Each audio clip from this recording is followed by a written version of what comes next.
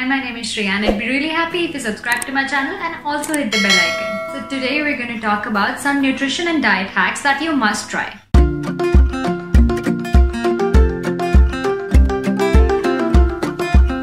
So the first one is that don't diet, just eat healthy overall, and if you eat junk food once in a while, then it's okay, you can work out and shed off those extra calories.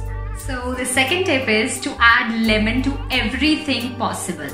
Lemon is your biggest savior. So suppose if you're eating boiled chickpeas, boiled chana, boiled kidney beans, then don't add salt or chaat masala or anything else. Just add lemon to it and it will be healthy and a better choice. Third is to bake or grill rather than frying. Bake or grill your aloo tikkis, your vegetables, anything rather than frying it. It's a much healthier option and you won't regret it. Fourth is to limit your portion size. Portion size is a very important factor that you must consider, and for that you can have smaller plates rather than your regular sized plates. Fifth and the last one is to plan ahead your meals. This will give you a much more time to think about your meals and prepare them accordingly. So this is it for this video. Thank you for watching. See you in the next video.